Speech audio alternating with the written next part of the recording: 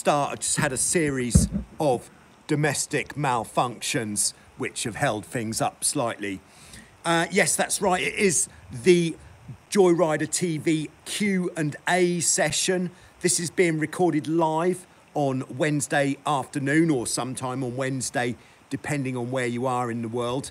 If you are watching this later on, do be aware that I won't be able to respond to your questions immediately, but I'll respond to them in the typey comments section rather than actually being able to talk to you unless you happen to be here now. And I believe we're already off the mark with some hellos. We've got, it's pretty bright here today, to be honest. We've got Brian in Ontario, Canada, and there's 10 degrees of ice and 10 weeks between me and the next sail. Oh my goodness. Wrap up warm. We've got Hutchie in Northumberland, UK. Lots of snow and ice. How cold can you sail? Not this cold at my age. Yeah, I don't blame you. And then we've got Max in Rosenheim, Germany. Not too cold to sail. The lake is still free of ice. Max is certainly determined. We've got Mats in Sweden. G'day. I think it's Mats in Sweden. Got Oscar. Have you already round some out because of my kite? No, I had a good poke about on the internet, but I think I did respond to you in one of the comments about what Oscar's asking, how long should a bowsprit spinnaker pole be on a Hobie 16? And I haven't got that information off the top of my head, but I'm pretty sure I did say what I'd found, but I just did a Google search for Hobie 16 spinnaker pole length, and because I haven't got one here, unfortunately, so I can't help you directly by going and measuring one. Got Steve in Ontario, Canada. Yeah, so that's Matt, who's got the FX1. I think that FX1 might have been called one of the best FX1s we've ever seen on Show Us Your Cat. So nice to have Matt's on board. We've got Pierre in Quebec, Canada. Does that say minus 24? Oh my goodness. It's a lovely day here in sunny Vasiliki. It is as sunny as you think. We've got Kurosh in foggy Dubai, 25 degrees. We've got Nico in South Africa. Good to have you on board. How's it, Blue? It was the length of the shoot for the 20. Yeah, so I think in the response I sent regarding the length of the shoot, because we don't have any F20 catamarans, which would be about the same length as the, I think that's a Hobie 20 you're talking about.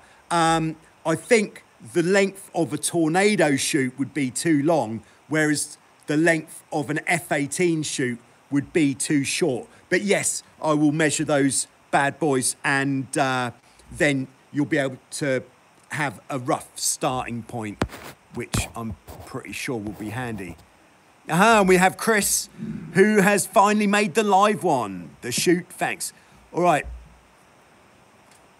So Brett, we've got Brett on board in Maine, USA, minus 20, fresh water. It's very hard this time of year, although the ocean is liquid, about 0 degrees, waiting for some warmer weather.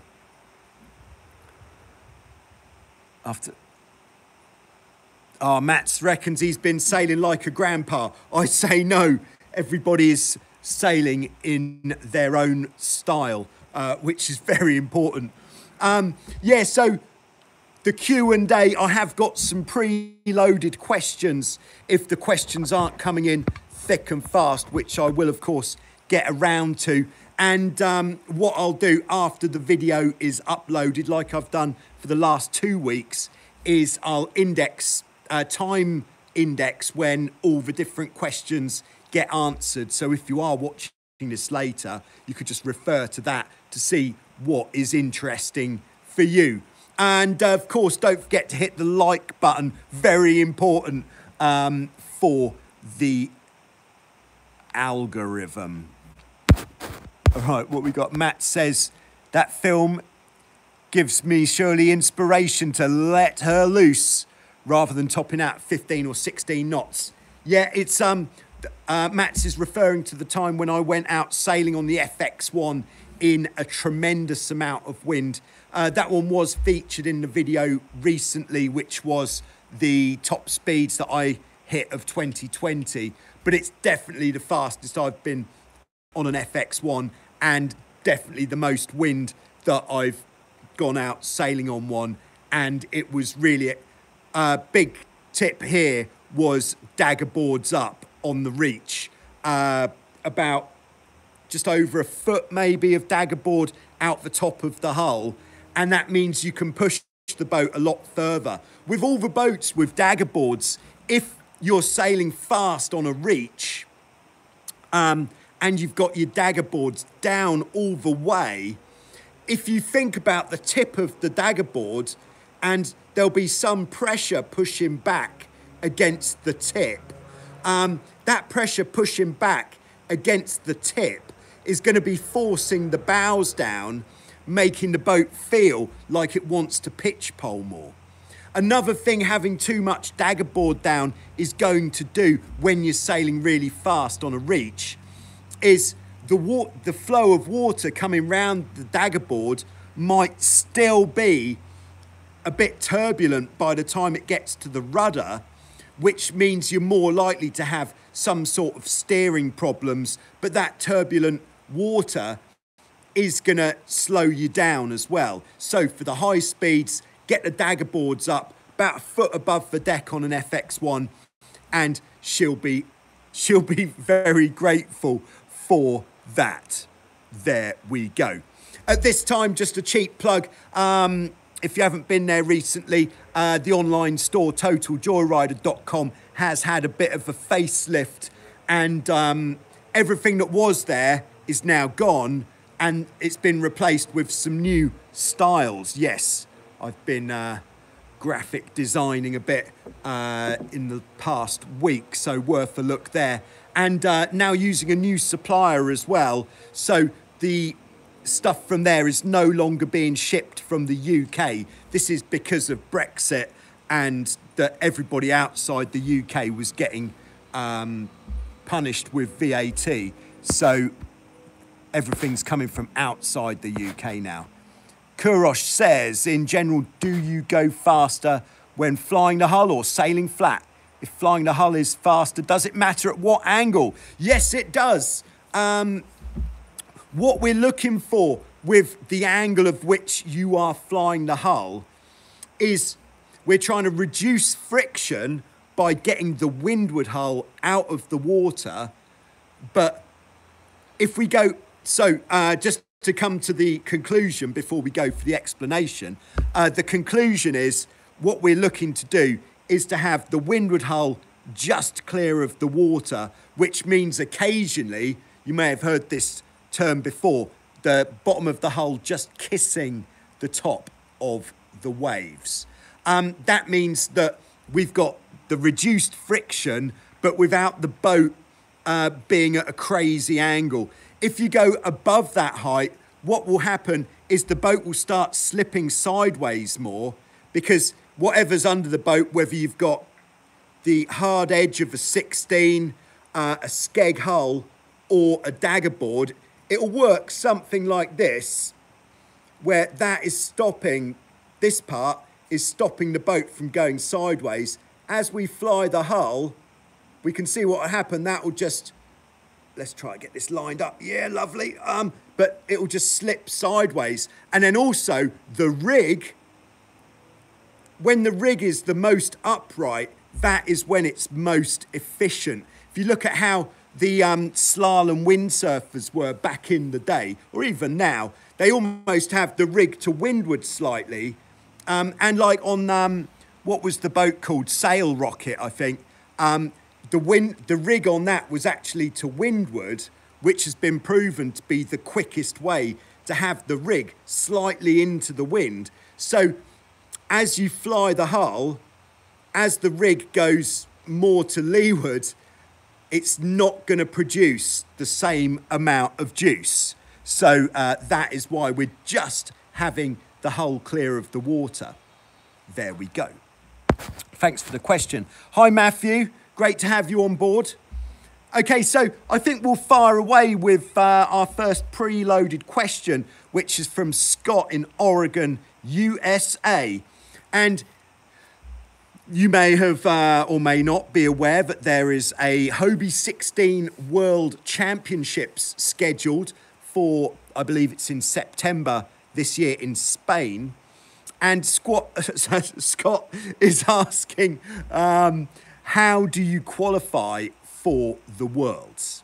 Well, as far as what generally happens at a Hobie 16 Worlds is the entries would be limited to 120 boats. Some of those boats would be pre-qualified.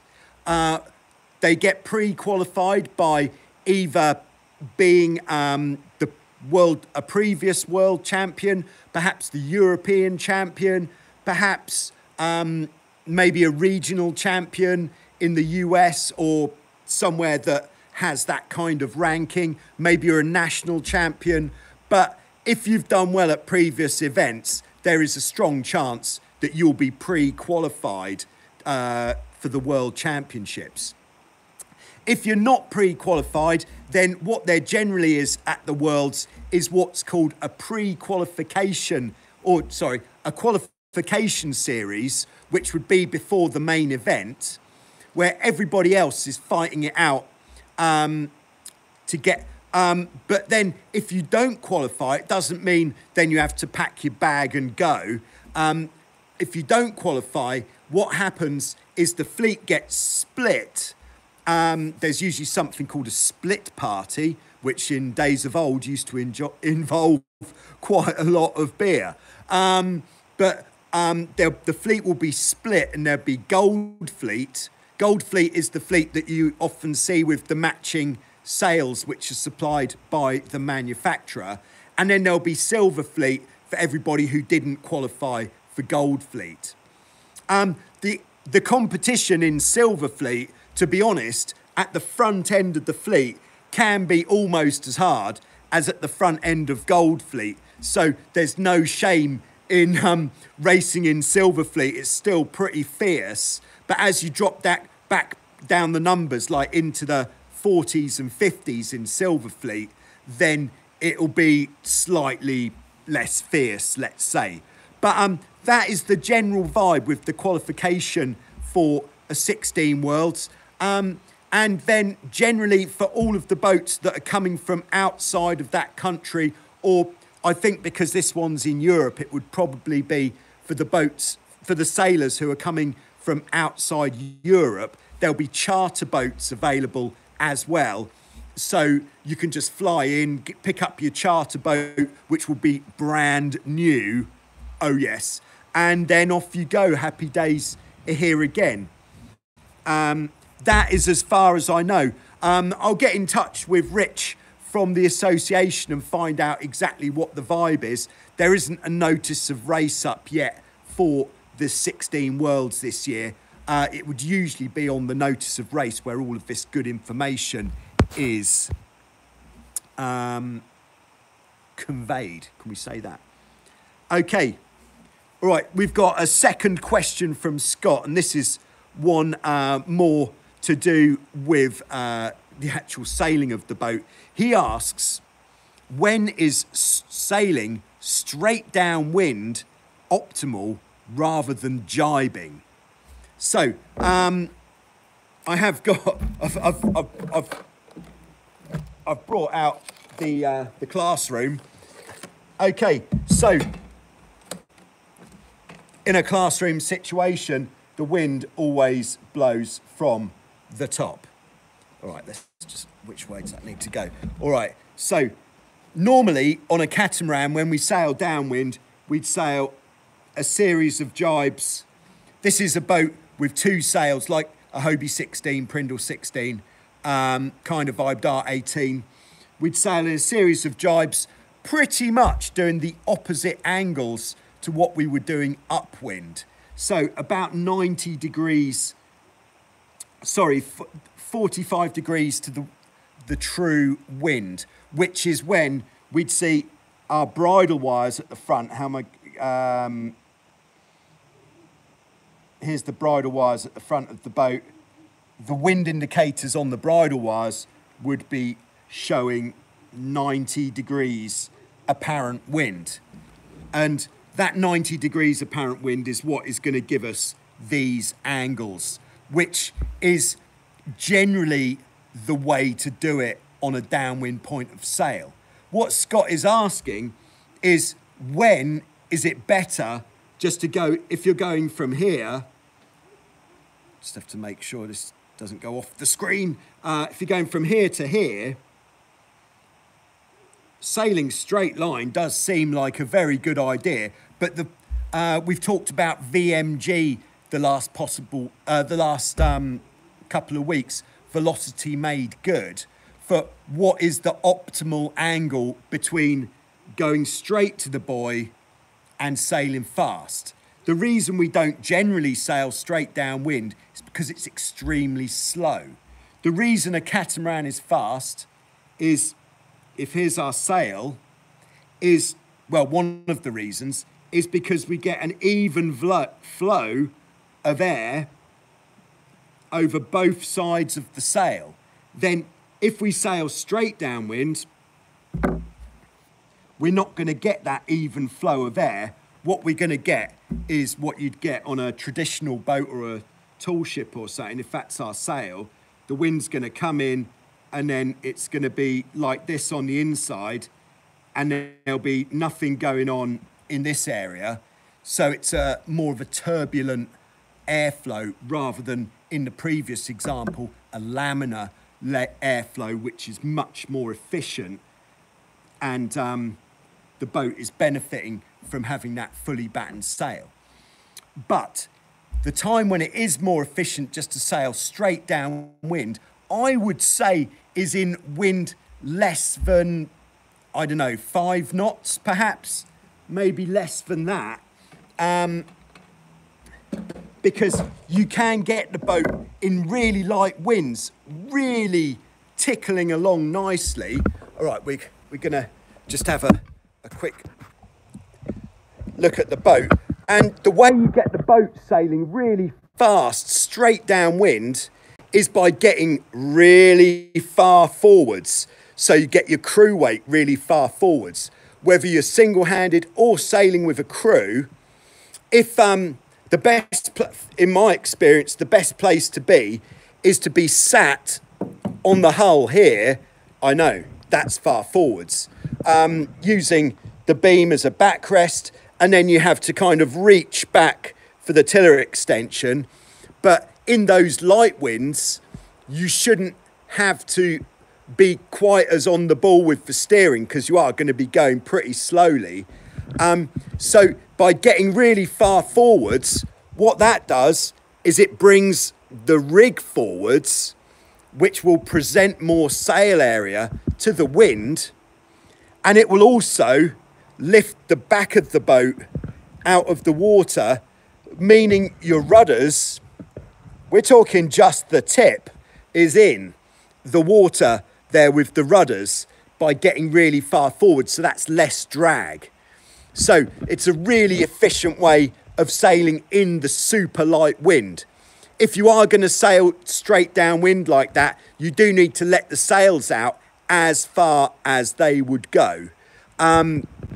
Almost to the extent, no word of an exaggeration, that you could, if you're sailing with a snap shackle on the main sheet, you could just undo the main sheet, let the boom go all the way out to the shroud, and then the wind in the sail will just keep the boat, keep the sail all the way out, and you'll be showing as much sail area as possible to the wind when sailing very deep downwind. All right. Hi, Stephen. Great to have you on board. Hello, Richard. Good to have you on board as well. So I hope that explains when it would be good to sail straight downwind. Another time might be if there's a load of traffic, again, in the really light winds, if there's a load of traffic like other boats, if you're in a race, all the other boats are going for the angles. And if you follow them, the boats behind you are going to give you dirty wind as well. Then, and perhaps you're a little way back in the fleet. Have you got anything to lose by trying something different? You've probably only got something to gain. Whereas by following everyone, perhaps you've only got to lose. Okay, so there we are. All right. So, have we got any other questions come in just yet? Not yet. All right, so sticking with the preloaded questions at the moment, we've got a question from Chris, who I believe is watching live at the moment. He says, we're talking juicy now, if the bows are driving down, we're talking strong wind, and a pitch pole is imminent, is there anything you can do to either stop the pitch pole or lessen the severity? Okay, there's a few things going on here. If we're sailing, let's say we're sailing on a broad reach, so on this downwind angle we've just been talking about, and we feel a gust hit us. If we do nothing in that gust, if it's windy, there is a chance the bows are just going to go in, and once the rudders are out, there's not a great deal that you can do other than a very popular one. All right, I'm just going to demonstrate. Is can you still see me? Is to put your arm around the back of the beam like that, so that as the boat sticks the nose in, you're not getting thrown forward on the boat and you're anchored to the back of the boat by putting your arm around the back beam. Very good idea. But the ideal thing to do is, if you're sailing on a broad reach, when you feel that gust just first hit, is then to start taking the boat further downwind, so that extra pressure gets transformed into more boat speed and a better angle downwind, and that is how you're going to avoid the pitch pole there. Another thing that's good if it is windy, especially if you're sailing with two people on the boat, is the crew can be on gust watch. So it would be, if you're, which way would you be looking? You'd be looking pretty much square to the boat because you're going forwards. So the gusts from behind, let's illustrate this. So where to look for the gusts on the downwind leg if it's windy. All right, let's have a look, shall we? So if we're sailing like this,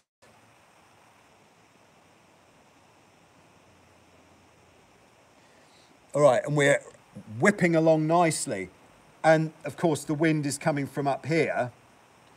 When we're going along, the gusts that we're going to be getting hit by are less likely to be what's going on up here, but instead more what's going on here, because as we go forwards, this gust is going to be the first one to get us. So keep an eye out for those gusts, and if you can see a really big one coming, perhaps bear away a little bit before it hits you, so that you've already taken the sting out of it a little bit. But okay, if you're double trapezing, let's say, so that was how to avoid the pitch pole in the first place. If you're sailing downwind and you get hit by an absolute monster gust, very sharp, that kind of comes out of nowhere, and you feel that if you tried to turn the boat downwind, you would definitely stack it in a very impressive way. if that is the case, then this is the only time when it would be appropriate in efficiency to turn the boat up into the wind rather than further downwind. This is if you're on a broad reach. Ramshots, so sailing downwind. By jabbing the boat upwind a little bit, what that can do is transfer the force which is driving the bows down into more of a hull lifting force. But because on the downwind point of sail, you should already have your traveller out a long way and the main sheet out a bit as well. When you come up onto more of a beam reach, there shouldn't be so much force that you would actually capsize sideways. You're also able, of course, to let the mainsail out as well, and the jib, if you've got a crew who's on the sheet. And that can also be a pitchpole prevention method. If you're, say, so those are the prevention methods if you're on a broad reach. If you're on a beam reach, so if you're double trapezing or single trapezing or just on a beam reach, and you get the feeling that the bows are going down, best thing to do there is loosen the sails. If you've got a crew who's good on the sheet, they want to be pre-instructed. If the bows start going down, just loosen the jib a little bit, and that would take a lot of pressure off the nose of the boat. But let the main sheet out as well, so you're playing the sails to stop the bows from digging in. Of course, you can move back further on the boat if you're not already right at the back of the boat. But in sort of more of a direct answer to Chris's question there, if you know that it's going, the best thing you can do, if it's going, it's going. Especially on a 16, once the bows have gone under, because of the shape of the hulls, generally, if the bows have gone under, it's going in if you're on a broad reach or a beam reach. So best thing to do is just to try to make sure if you're sat on the boat that you're not going to go flying forward as well, because there's all sorts of things that you could go flying into, such as the mast, the fittings on the front beam, maybe the bridle wires, forestay, all that lot. So much better, just like I said, to start with, get your arm around the back beam, hold on to something solid, and just so that as it goes, you're not getting thrown forwards. And then what would generally happen, the bows would go in, and then the boat would flop onto its side, and then you could sort of step down onto the boom and think about what just happened. Yeah, I think the other time when you might put pitch pole, you might actually be on the trapeze. If you are double trapezing and it is like a pitch pole is imminent, if you're, well, let's backpedal a little bit. If you're sailing in a very strong wind on a reach or a broad reach on the trapeze, first, most importantly, make sure you haven't got any of the ropes wrapped around your hand, caught around your feet, anything like that. Because if you get thrown forwards, and that's the case, you could suffer an injury. Nobody wants that. So making sure that's not the case. If you do dig the bows in hard and you're double trapezing and you feel that that force just sending you to the front, best thing to do is just to boost a little bit away from the side of the boat. Just a little bend of the knees, just like kind of like abseiling kind of thing, where you just push away from the side of the boat a little bit. And then what that will do is mean that you'll be swinging clear of everything on the boat and you're not going to hit anything. So that is very important, that you are getting flung clear of everything, which you can do by just boosting away from the boat a little bit. Best thing. And most fun as well. And then when you get into the water, you should still have the trapeze with you. You might be a fair distance away from the boat. So that trapeze wire is kind of your route back to the boat. So by all means, unhook reasonably quickly, but don't let go of the wire. Use that to reel yourself back in. so that you don't have a hectic swim back to the boat, because nobody likes a hectic swim. Not the best times. There we go. I think that's about the size of it. But yeah, let the sails out or turn more downwind. If you're on a beam reach, let the sails out. If you're on a broad reach, turn more downwind. But as you turn downwind, let the sails out a bit as well. And that just takes the pressure off the bow a little bit. Okay, I'm just going to... all right, we've got Richard with a question. You may have covered this in the past. Do you have a winter maintenance checklist you follow for your boats? You'd think that we should, wouldn't you? But no, we haven't. But because we take the boats apart entirely, it gives us a very good opportunity to firstly check everything. It's more checking than maintenance, I'd say.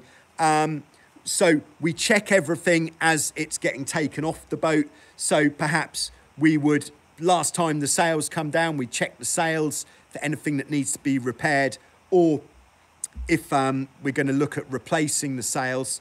One place which is definitely worth checking on your sails is the bolt rope, which goes up the mast track, because that area is quite prone to wear and tear, and that can make it very difficult to get the sail up and down, if nothing else. Batten pockets as well is a key concern on the sails. And then when we take the mast down, of course, we're washing everything before it gets stored as well. When we take the mast down, we'll have an inspection of the rigging, and also just by lifting the mast, tipping it one way and the other way, you'll very quickly know if there's any water in the mast, which would mean you need to drain the mast, because you don't want water in the mast, that's for sure. The one thing that you definitely can do in your winter maintenance program is service your rudder system. Very good idea. But unless it's mounted on the boat, you're not going to be able to do a full rudder service, but you can certainly service the rudder stocks. That's a good idea. But back with the mast, when the mast's down, we can then have a look at the rigging as well and see if there's anything obviously wrong with the rigging. Unfortunately, with the rigging, if it is going to break, a lot of the time, there's no clear clues to say, yes, it's going to break. It might have a bit of discoloration near to the ferrules at the ends, but other than that, it's not going to give you any clues. We replaced our rigging, I think it was either 2 or 3 years ago. I think it was the start of the season before last. Pretty sure it was. So this year will be the 3rd year for the rigging on our catamarans. So we'll get this year out of this rigging, and then we'll replace it again for next year. But for the amount our boats get used, I think we'll use it for 3 years and replace it on the 4th. But in the real world, you could probably get another year out of your rigging, especially if it's not in really harsh UV with perhaps salt water kind of wind blowing at it all day, every day. It's going to last a bit longer. Check the trampoline, of course, for any repairs that need doing to the trampoline. Check all the ropes as they come off for anything that needs to be replaced. But yeah, I think that's about the size of it. And then you could do an inspection of the hulls and the foils as well, the rudders and the daggerboards, where you're just checking for any damage that needs to be repaired there. But it's more of a checking than a routine maintenance. And then it's more for us of a replace parts before we put the boats back together at the start of the season. So on the Hobie 16, of course, we'd put in a fresh mast pivot bearing, put in fresh bushes on the rudders. Yeah, that would be about it. And then change any ropes, like I said. So there we go. That's what we'd be looking at. Okay, Chris says, great answer. Thanks, Joe. Had a nasty one with my girlfriend on a broad reach, double trapeze. Turned downwind, just brought our weight forwards. Got exciting pretty quickly, I bet it did. Yeah, so, yeah, because if you are going to turn downwind, make sure you're in a very secure position. And every time you turn your boat downwind, this could be like a golden rule. Every time you turn your boat downwind, always just ease the sails out a little bit. And that will, if you bear away, all right, if we come at it from the other end, if you want to pitch pole on purpose, this is how you do it. Get the boat going fast, or not even that fast. Get the boat going powered up. So with a full sail full of wind, and then turn downwind without letting the sails out, and then you'll pitch pole if there's enough wind. So by knowing that is how you pitch pole deliberately, that means if you turn downwind, you have to let the sails out, or else you're going to stick the nose in.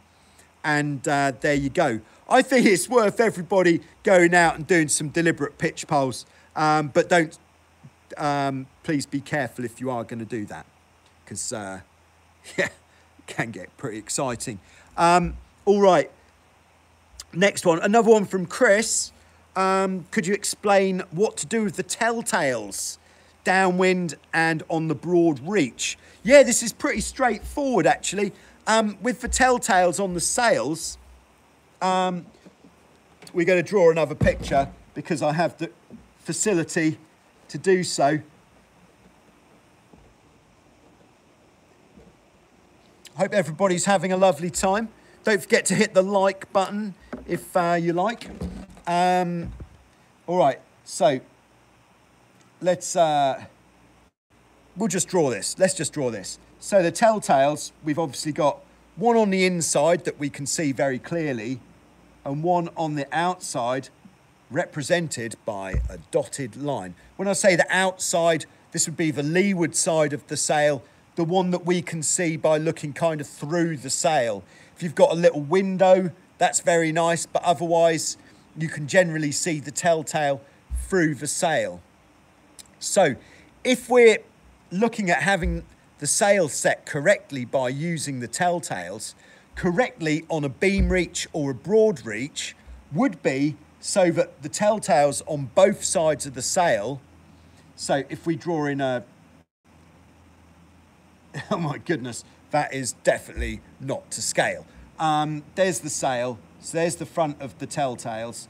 The telltales are flying straight back. That is what we're looking for. Then, if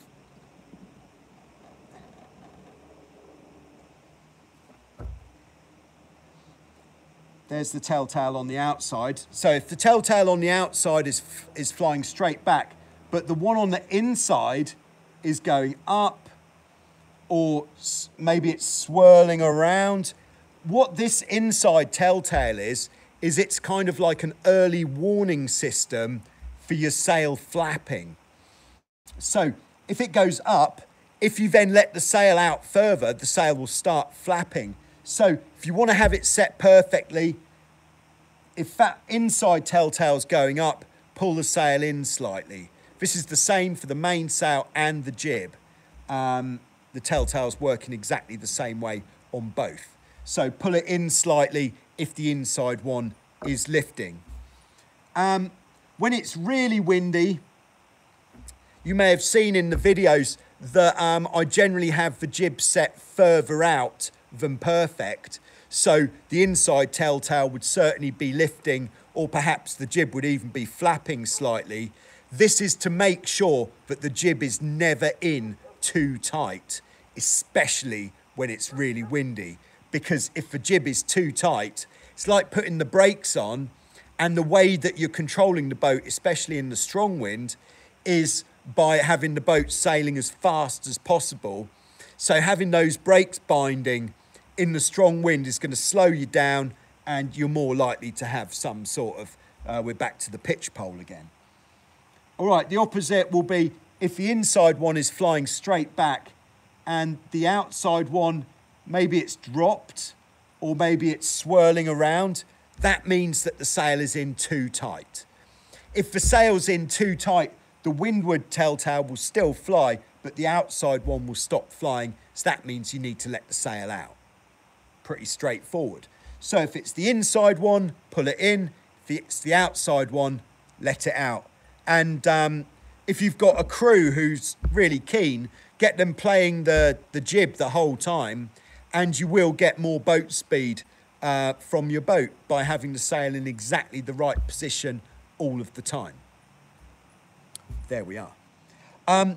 If neither of the telltales are flying, perhaps you've just capsized, maybe they're wet and they've stuck to the sail. But if neither of the telltales are flying, generally speaking, it'll be because the sail's too tight. So if in doubt, let the sail out. That almost rhymes. There we go. Okay, that was a very, very good explanation, I think you'll find.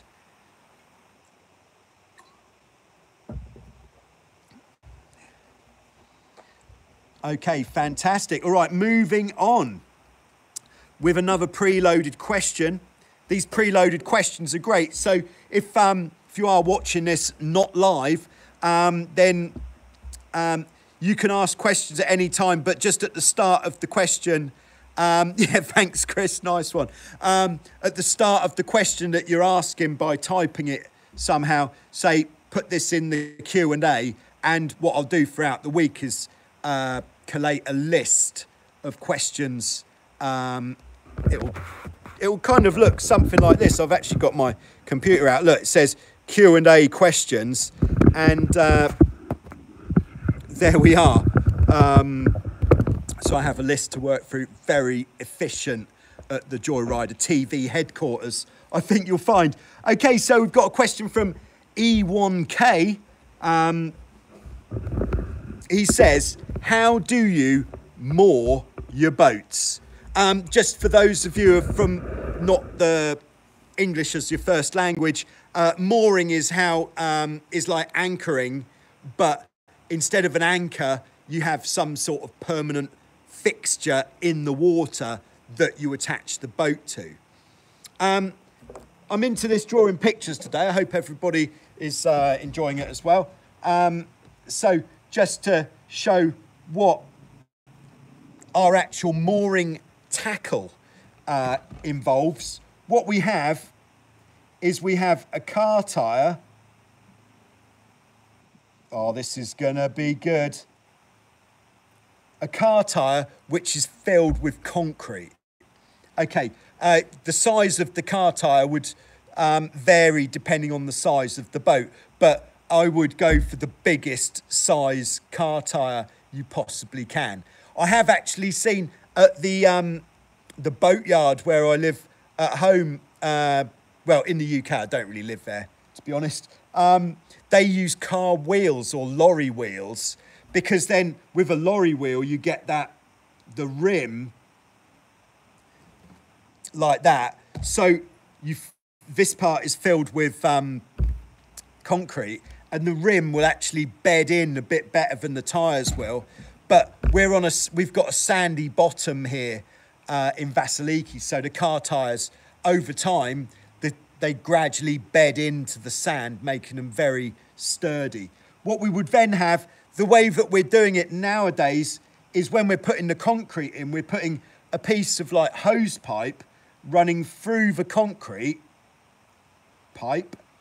through the concrete. This is an exaggeration, coming out the bottom. So then there's a space down the middle, and then we can actually feed the rope down the middle of there, which means that we can replace the rope like every 2 years or something. We generally do that. Before, we were concreting chain into the tyre, but then when that chain breaks, it will usually break at the concrete. Then it means that concrete tyre then has to go in the bin.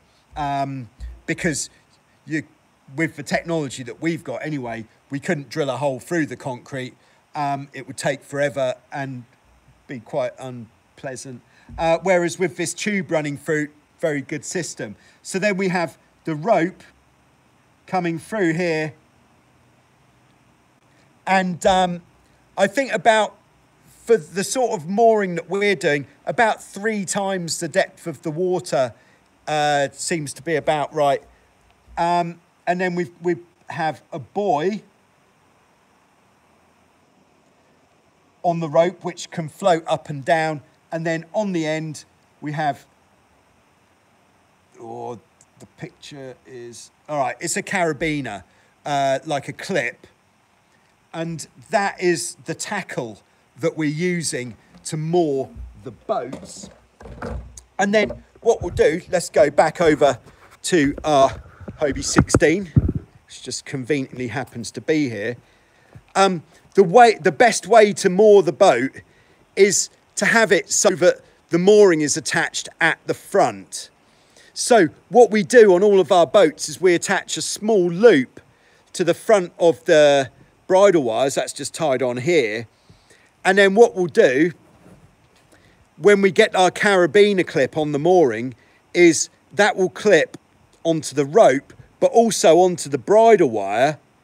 So the rope isn't taking the whole weight of the boat. The bridle wire's taking the weight, but the rope is just holding the mooring right in the middle and also stopping it from sliding down, where if it hit the hull, could damage the hull. So it's a very handy way. A common mistake that people use when they're mooring or anchoring their boats is just to attach it straight to the dolphin striker, where the boat isn't going to sit head to wind very well. It's going to be able to turn and do some 360s while it's anchored, which you don't want.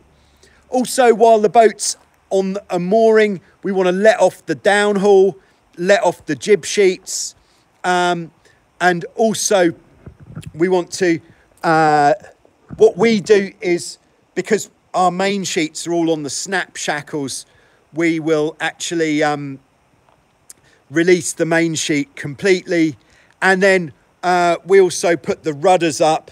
If you've got a boat with daggerboards, take the daggerboards out completely, and then I would always put the daggerboards under the tow strap, just because there is a chance that they could get blown away. The reason we want to put the rudders up is because the worst possible thing for your rudder system is for the rudders to hit the bottom while the boat's going backwards, because the rudders won't kick up if it hits the bottom backwards. And if the boat is on the mooring, there is always a slim chance that something is going to fail and your boat might drift off. And if it drifts off, you certainly don't want the rudders hitting the bottom. But a top tip with the mooring is don't take your main sheet off until the boat is definitely hooked on to the mooring. Because while your main sheet is still attached, you've got options. So if, let's say you get your mooring slightly wrong and you don't hit it the first time, if you've already taken your main sheet off, then you haven't really got much of a chance to start sailing again. Whereas if your main sheet is still attached, you can just jump back on the boat, start sailing, go round, come back, have another go. Don't think that taking the main sheet off is kind of like boat is going to stop. It's only if the boat is being held securely at the front that it is going to stop. There we go. Mooring. That is a very good explanation. Thanks for coming. Did anybody spot the cat there? All right, we've got Jose in China. Wishing the whole team a happy Chinese New Year. The year of the bull. Nice. Great to have you on board, Jose, and happy New Year to you as well. Let's hope that it is an absolute banger. A really good one. Okay, this is a public service announcement. Jose really needs a jib for his Hobie getaway. If somebody is out there and has one for sale, then Jose needs it. Let's put the word out. let's get Jose that jib. And I think even if you are in the States, a jib for a getaway can be wrapped up pretty small, doesn't weigh very much. So the shipping, if it doesn't have to be mega quick, can be realistically priced. So let's keep an eye out for a jib there for a getaway. Thanks, Jose, for tuning in. All right, next pre-loaded question. And this is one that made me raise an eyebrow. This is from Ewan, who says, how do you have more fun sailing solo?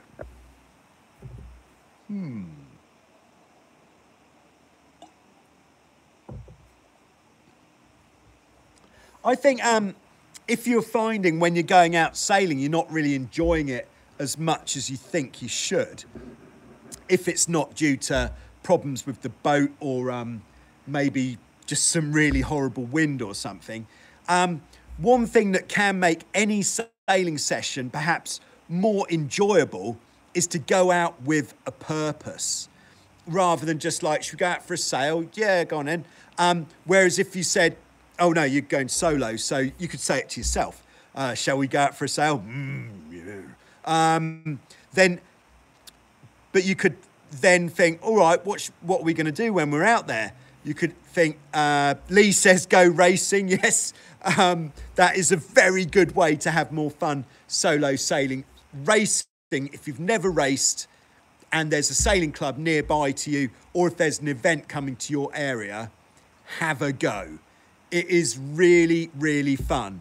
And it means that you have to be more disciplined.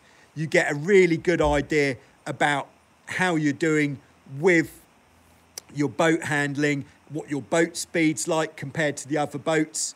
And it's just a really nice way of getting out and doing something different with your boat. We're going to be coming on to, at some point, some more start line technique. So the start line is definitely the most intimidating part of any race.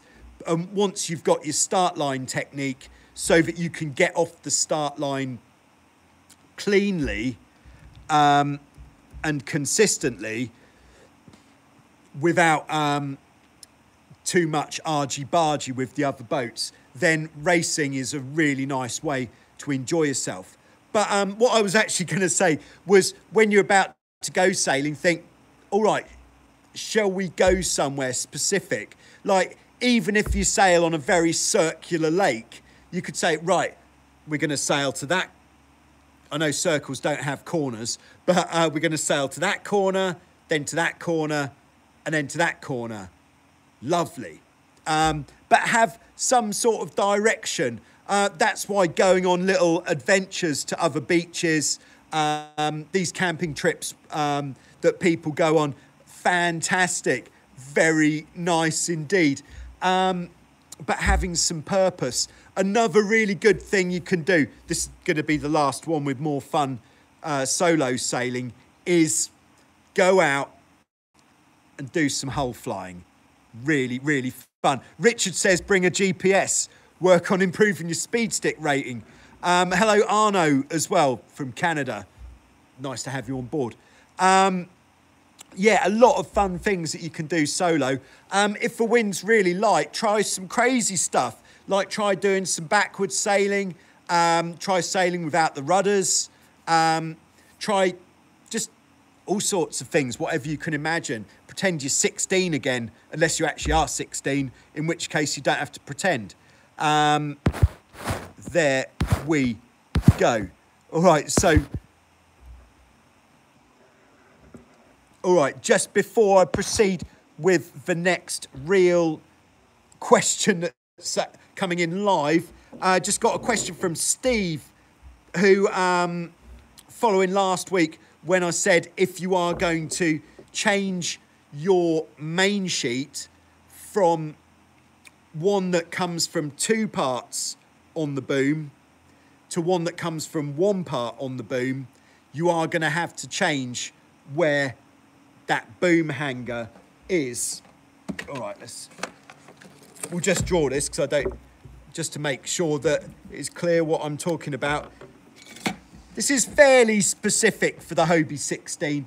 In fact, this is extremely specific for the Hobie 16 because, all right, so if that's the boom and you've got a main sheet that comes off from two places, if that's your bottom block, then you're going to have a pull like this, which means if you are going to change your main sheet system to one which is just a triple block there and a triple block there, if you put that block at the back, the cleating angle is going to be all wrong.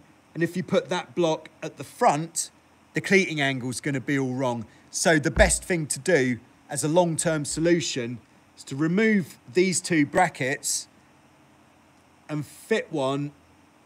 It's pretty much exactly halfway in between. But I have done the measurement, and the distance from the front of the boom, we've got a casting on the boom, you know, the fitting in the end of the boom. I'm not talking about the gooseneck fitting, which is like that, this part. So from there to where the hanger goes is 211 centimetres. There we go. All right, so on with the next question. And then I've just got one more preloaded question left, which is from Lucas in Brazil. So Lucas, if you're watching, I am getting onto it. All right. I've got Arno, who is in Canada. He's watched the Traveller video, but he's still lost. What does letting your Traveller out do that letting the main sheet doesn't? What is it depowering?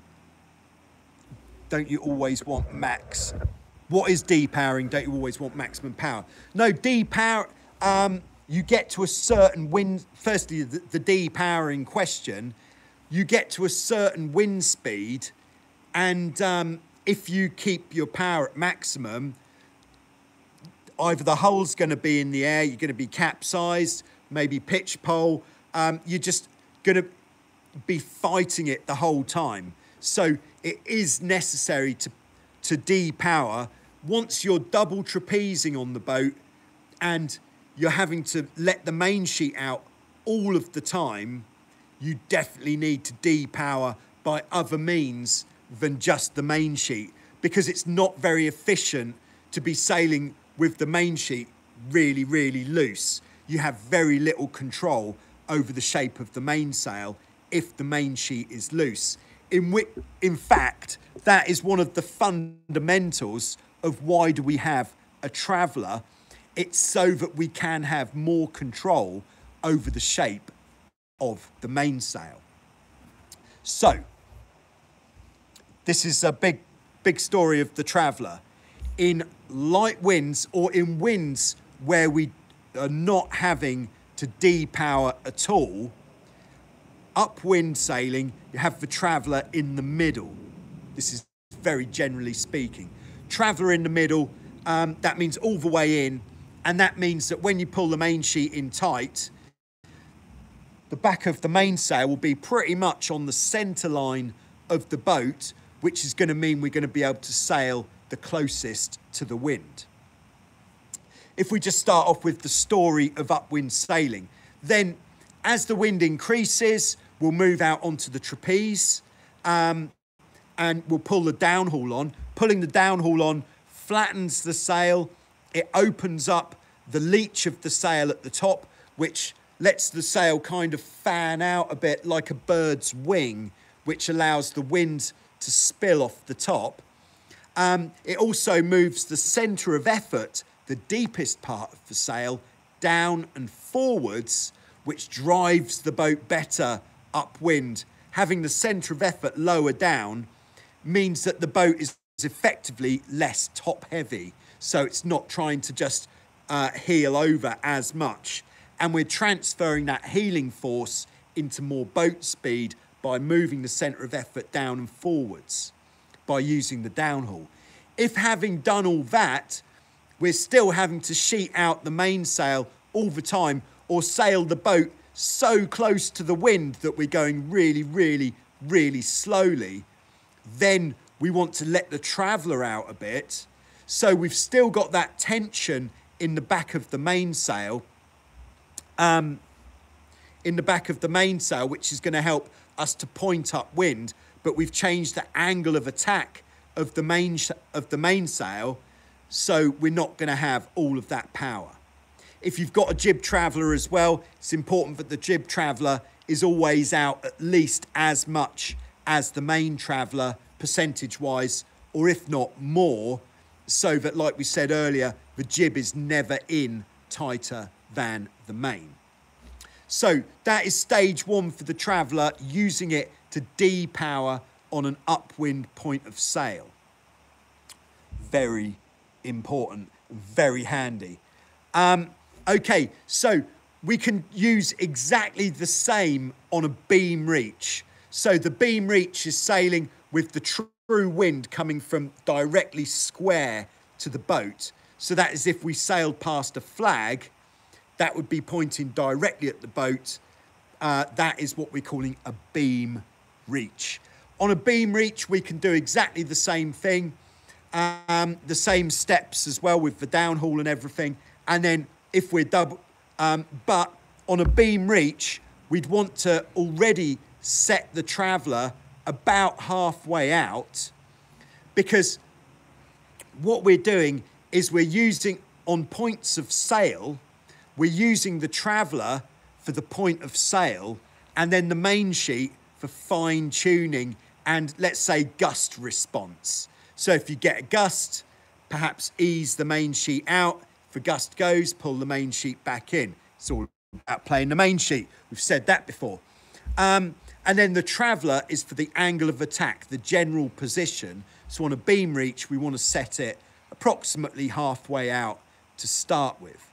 But then if we have too much power and we're needing to sheet out all of the time, you have much better control if you let the traveller out more and sail with the main sheet a bit tighter, but still playing the main sheet in the gusts.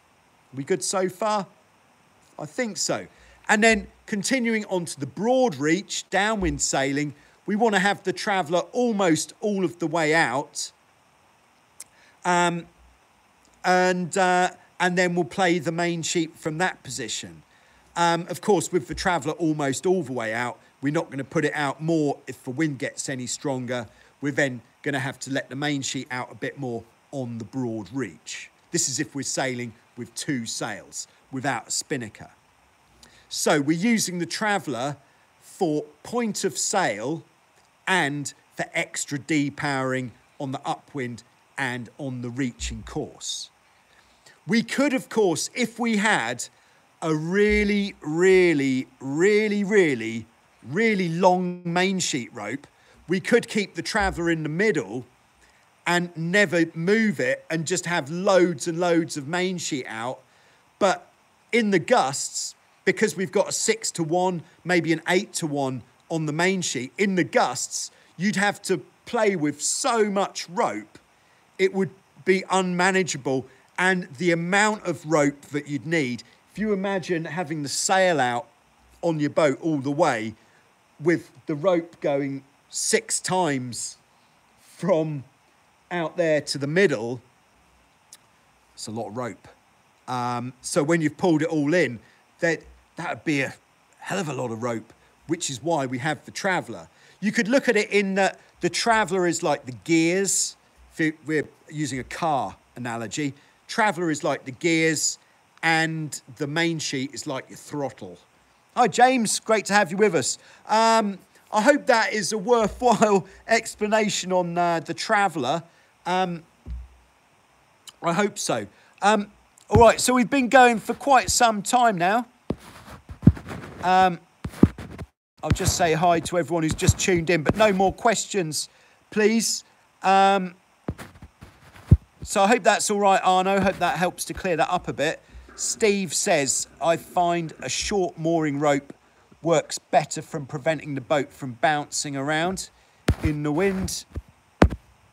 Yeah, if your mooring rope is longer, then that does give the boat more ability to kind of wander a bit. So, but you don't want to have it so that the mooring rope like the direction that the rope is pulling. That's a good indication. So if the rope, if this pen is a rope, if the rope is going straight down, that's not very good. But what you want, ideally, I'd say, is the rope coming back at about 45 degrees from the bridle wires where you've got it anchored straight through to your ground weight. That would do it. Or a bit more if it's really windy. The reason we go quite long is because we get so much wind here.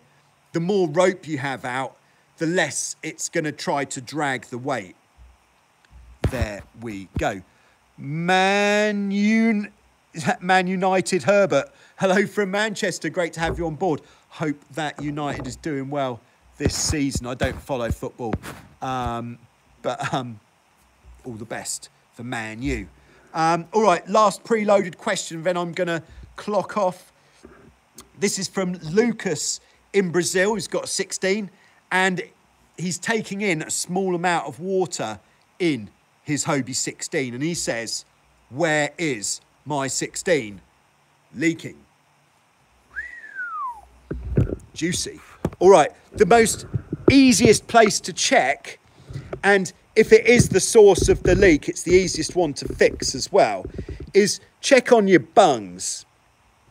Brazil's a hot country. What could happen is if you've got your bungs out, these rubber seals are essential. If your rubber seal is perished, like if it's cracked, if it's not in good condition, get that bad boy replaced. Make sure when you put your bungs in, there's no sand or anything on the bung, because sounds crazy, but the boat can leak a fair, oh, there's a little bit there, a fair bit just from the bung. So just pay attention to your bungs. That is the easiest fix. After that, I'd say pretty much everywhere else.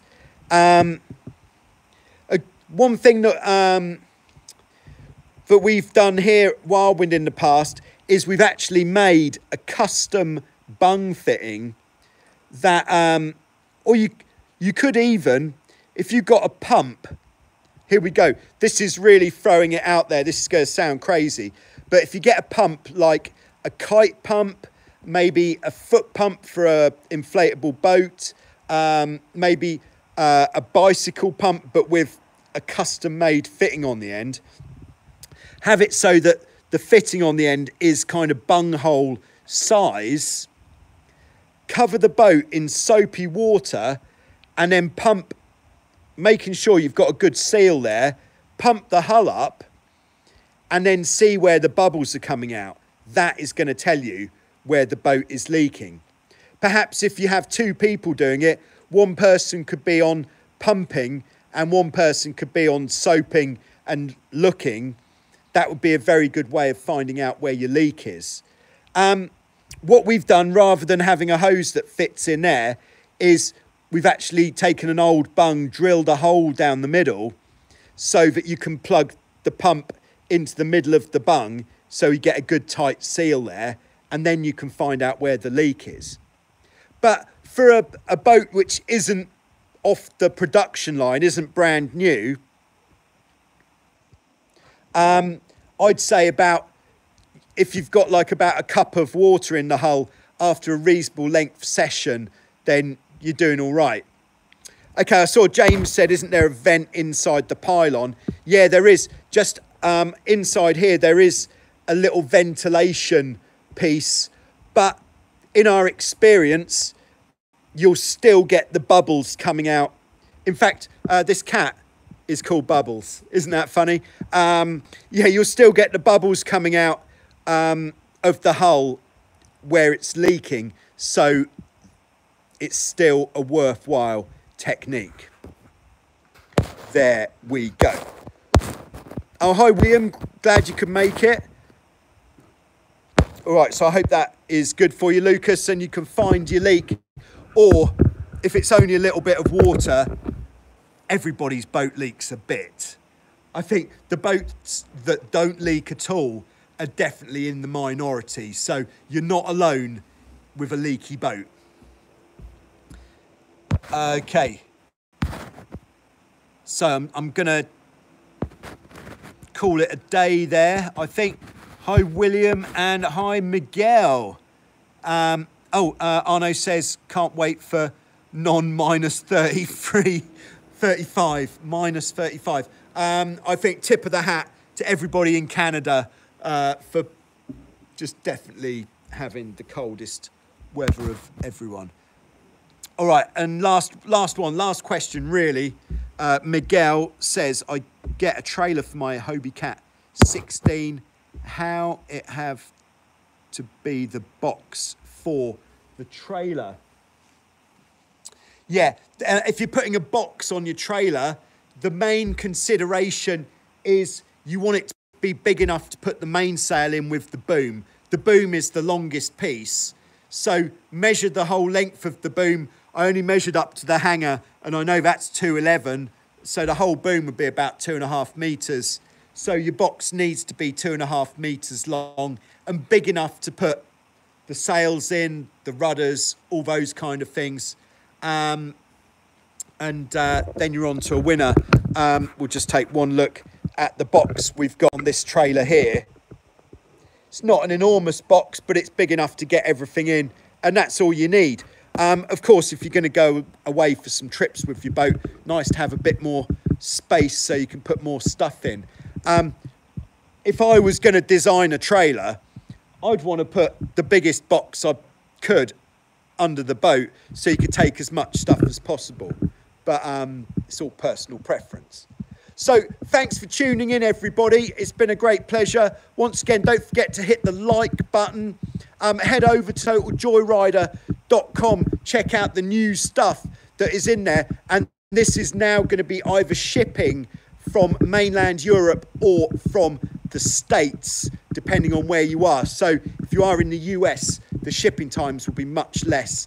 And also, you shouldn't get fingered quite so much with tax as perhaps previously when it was coming from the UK. So thanks very much. Might get a new downhaul meter for the new season. Great choice. Yeah, all right, wicked. See you next week with some more. Otherwise, see you on Sunday with Show Us Your Cat. Keep the pictures coming in for Show Us Your Cat, by the way. Even if you have been featured before, if you're sailing in a new place, if you've got new sails, or if there's something, if you've just got some really good footage of your boat, then let's have it. Because it's you guys who are keeping Show Us Your Cat going, because you keep showing us your cat, and without showing us your cat, there would be no Show Us Your Cat. So there we are. Let's keep it going. All right. See you next week. And this is the prodding the screen of trying to turn it off. All right.